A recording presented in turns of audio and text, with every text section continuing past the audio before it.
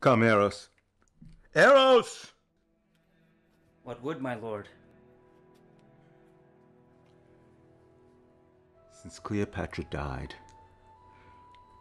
I have lived in such dishonor that the gods detest my baseness. Thou art sworn, Eros, that when the exigent should come, which has come indeed, that thou wouldst kill me. Do it! The time is come. Thou strikest not me. 'Tis Caesar thou defeatest. Put color in thy cheeks.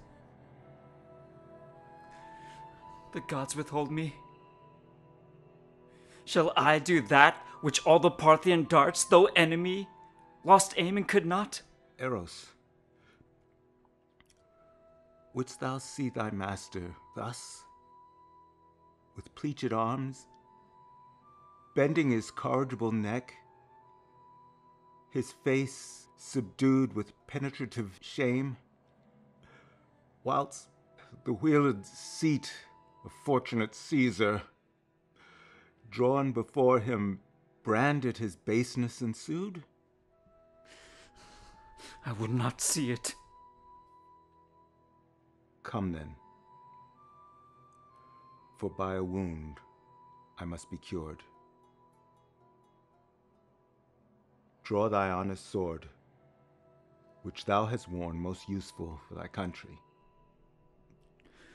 Oh, sir, pardon me. When I made thee free, sworest thou not that thou would do this when I bade thee? Do it once, or thy precedent services are all but accidents unpurposed. Draw and come. Turn from me then that noble countenance, wherein the worship of the whole world lies. Lo, thee.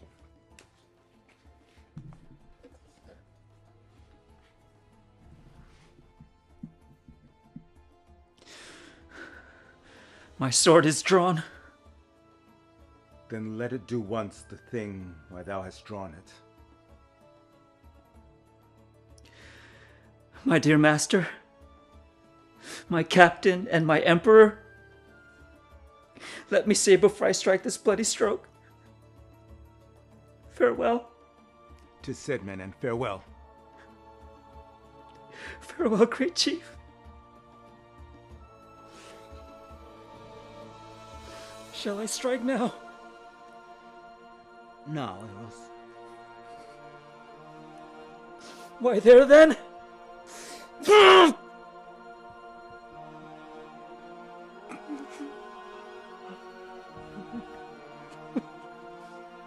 And thus I escaped the sorrow of Antony's death.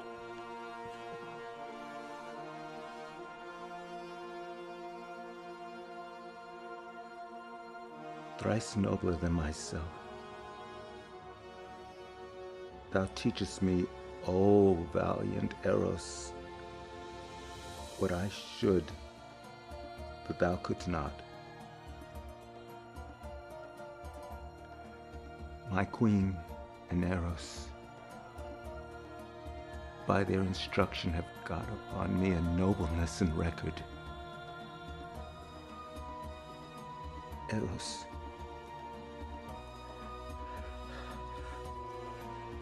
thy master dies,